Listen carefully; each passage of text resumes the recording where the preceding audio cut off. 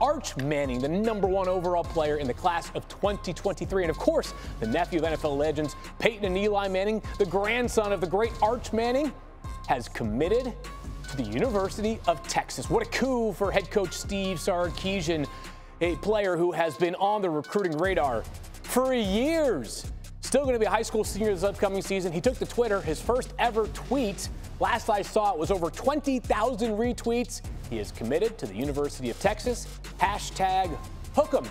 All right, Teddy, what are your thoughts here on the next Manning up as Arch has stated his collegiate intentions?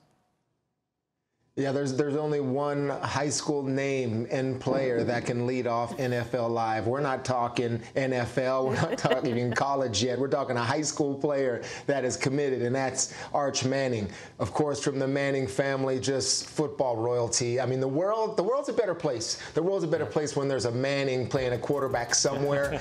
Will he get to the NFL? I don't know, but there are a couple guys in that picture right there that took some titles from Ninkovich and I, and I'm sure he'll do the same. So all I want to do really is wish Arch the best of luck at Texas. Hook 'em, buddy, and go have some fun.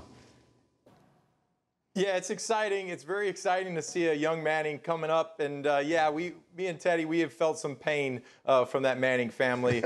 But again, it's really cool to see. It's really cool to see a young Manning in the family that's coming into college. And guess what? We don't know where he's going to go, but he's got a good pedigree and he's got some good DNA. That's for sure.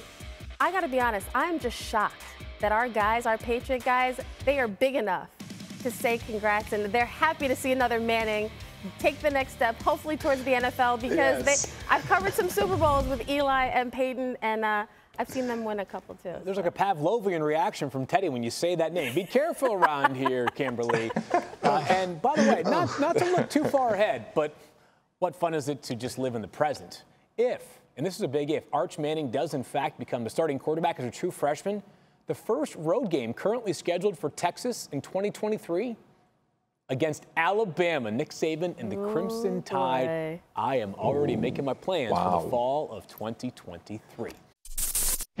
Thanks for watching ESPN on YouTube. For live streaming sports and premium content, subscribe to ESPN+.